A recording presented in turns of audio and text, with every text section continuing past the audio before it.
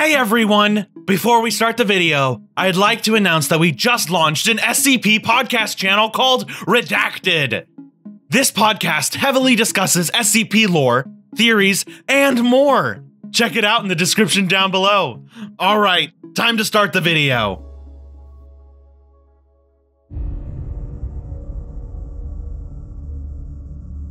Okay, so you were found in an abandoned house in Venice. Could you tell me a little more about your first memories there? Crystal, I've been answering your questions this whole time. We should switch it up, yes? Sure. Is there something you'd like to ask? I was wondering, has my request been fulfilled? I have been waiting ever so patiently. I'm sorry, 035, but you know we can't allow you to possess 682 or 4715. Their regenerative qualities would practically make you invincible. Precisely. It just becomes so dull having to be stationed in one area. I prefer a live host. Yeah! No. After all those attempted escapes, the higher-ups have decided you will no longer be allowed any more hosts. Is that so? Yes. How does that make you feel? Well, to be quite honest, it saddens me. I really do enjoy your company, Crystal. When is our last discussion? I want it to be extra special. Our last discussion ended just now, so if you'll excuse me, I have to document this. Does it not make you at least a little melancholic that our friendship will be coming to an end? Not in the slightest. I know you're just trying to manipulate me so you can escape. But Crystal, I feel as though we were somehow destined to be united as one. I will miss you. I did wish our conversations were longer. I do gotta admit, SCP-035, you are a chatty one. But it was interesting getting to know your history. 035? I guess this is goodbye, 035.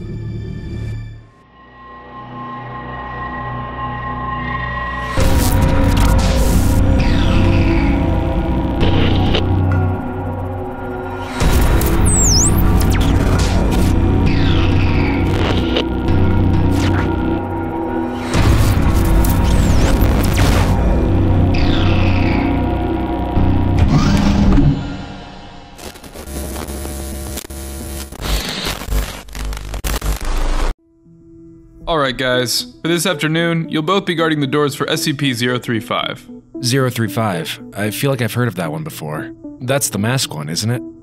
That is correct. 035 is to be contained within its glass case and changed out every 2 weeks. You guys are to make sure no one is to walk in unless scheduled to.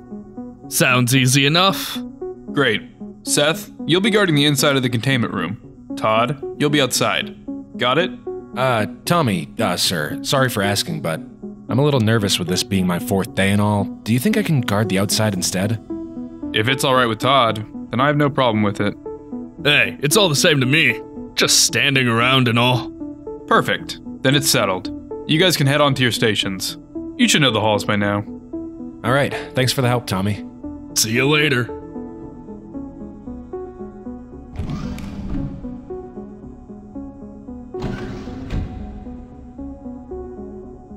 Phew, man. All this training is exhausting. Hey, Tommy! How's the training going? Oh, the new guards are great. I heard you'll be training some of the new people as well? Sort of. Later this week I'll be giving a tour to one of the new scientists. Wow, it's crazy, isn't it? A lot of the staff had to be replaced due to that incident with Dr. Clef. Yeah, it's been a week, but the Foundation does move fast. Oh, speaking of scientists, have you gotten a chance to talk with Dr. Iceberg? How is he doing? Yeah, we try to talk as much as we can. He says he and Dr. Gear seem to be getting along well at the new site he's in. Well, that's good to hear. I'm glad he's not alone. Same. So, how are you, Tommy? Honestly, I'm kinda tired. Wish my break was a little longer. Oh no. Was it because I made you watch anime all night? No, of course not. I had a great night. I also really enjoyed reading those Japanese comics. I just don't understand why all the books are backwards. Tommy! They're called manga, and that's just how all Japanese books are. I'm kidding, Ruby. I guess I'm just exhausted from all this extra work we've been having to do. Can't wait for this training to be over. Oh, well, you should get an early rest tonight. We don't have to be together all the time. I was actually thinking the opposite. Ruby, we've been dating for 2 weeks now, and... Huh? Are you okay? Yeah, I'm sorry. I just get really excited knowing that you saying that we're dating isn't a dream anymore. And yes, I've had dreams of you saying that. Go on. Oh, well, I noticed we haven't really gone on a proper date, and I'd like to take you out somewhere. I'd love to, Tommy. Okay, it's settled then. We'll have our first date tonight. Oh my gosh, I'm so excited. I tell you to dress cute, but you always dress cute. Blah, blah. There's other people in here too, you know. Iris, how long have you been sitting there? Too long, Ruby. Now if you'll excuse me, this third wheel is gonna finish her burgie in the restroom.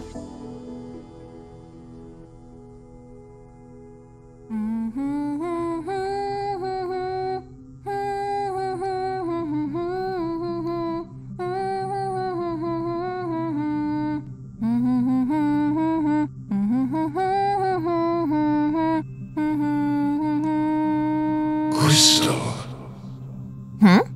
Did I just hear something? Crystal, come to me. No, 035 isn't able to talk without a host. At least from previous reports. I think I've been spending too much time in this room. I'm just gonna call it a day. Have a good night, Todd. See ya, Crystal.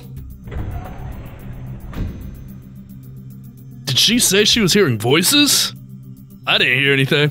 I will say, that mask does give me the creeps. Who are you? Huh? Did you say something just now? Why, yes, my good man. I do not believe we have gotten the pleasure of conversing before. I always see you. You never talk to me. Why? Well, that's kind of my job. I'm supposed to stand here quietly, make sure no one tries to break you out. Hiding in the shadows of the researchers, I see. When are you going to shine, Todd? What are you talking about?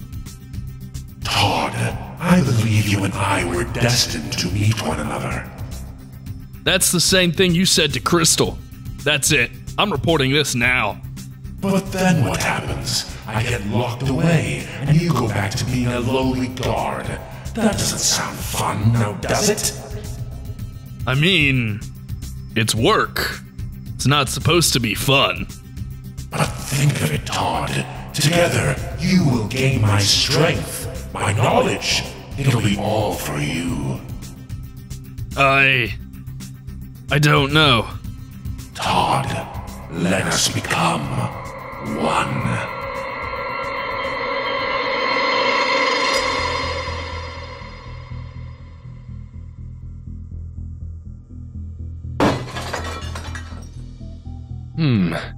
Hey, is everything all right in there?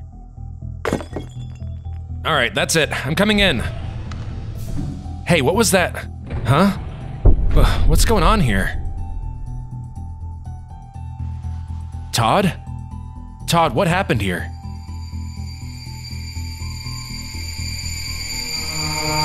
Oh, I believe Todd is no longer with us anymore. Yeah, you. What did you do to him? I merely consumed his body. It is now mine, you see. It's been years since I've been in a human host. I feel so alive. Silly boy, bullets do not affect me. I am merely a mask. No. There's gotta be a way. Seth, get out of there, now!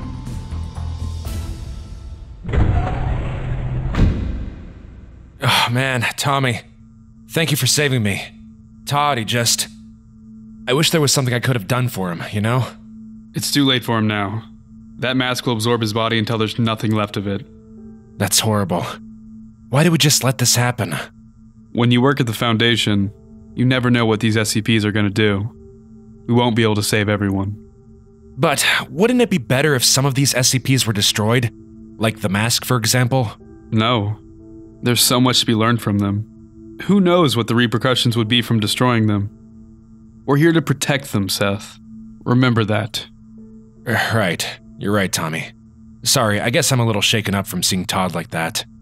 It's alright. I'll stay here and take care of this. Why don't you go find Janitor Bob? He's gonna have a lot to clean up after this. You got it, boss. Thanks again for the help. Huh. Boss. I like the sound of that. Hey, Tommy. Ruby? You sound sad. What's wrong?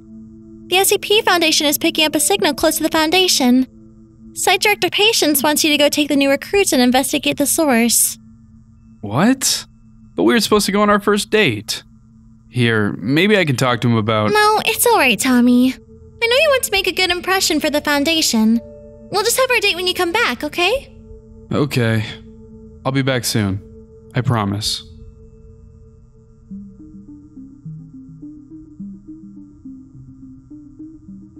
Alright, this is where the signal was coming from, but there doesn't seem to be anything. Huh, what could it have been then? Anything really. An unidentified object, an SCP. Let's just head back for now. I'm sure you guys are exhausted. Ah, no kidding. This was my first late night working and I'm beat. Hey! What are you doing? Sorry about this, Tommy.